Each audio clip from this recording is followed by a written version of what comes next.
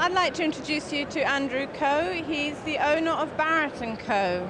What exactly is Barrett & Co? We are a training organisation which also does franchising for photography. So must your franchisees be photographers?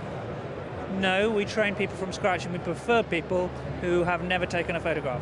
We prefer people to have a clean sheet for us to write on, and to be able to train them in our own way and to create images in the way that we want them to be created and come up to the level that we have.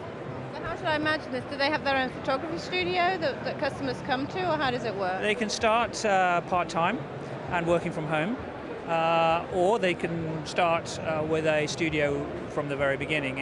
Either way, it doesn't matter. It depends on their individual circumstances. If they already have a job and they're a bit frightened about taking the plunge, then they can start off part-time, as I say, keeping the job and working at weekends, and then go into a studio. Alternatively, if they've just been made redundant, they can go straight into the franchise and open a studio within about 2 months of seeing us. What would a typical day's work be for a franchisee? Probably taking 3 or 4 portraits, seeing the customers that they took portraits for maybe 2 weeks ago, showing them the images and making the sale. And then the weekends, probably doing a wedding, maybe 20 or 30 weekends a year. But weddings are not obligatory. You can do just portraits or portraits and weddings. You said you train your franchisees. They don't need to have experience. What other support do you give them once their business is up and running? We set ourselves the target.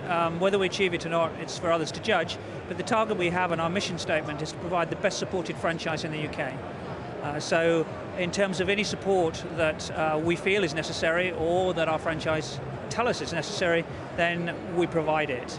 For instance, any new franchisee in their first 18 months have my mobile number and they can ring it any time, day or night. I would think there's very few franchises where you can contact the top guy at any time, day or night for the first 18 months. How many franchisees do you have at the moment? 65. Is there room for development there? Yes, we're looking for 200. And we've signed up 15 in the last 2 months. Great. Good luck then. Thank you very much. Thank you very much.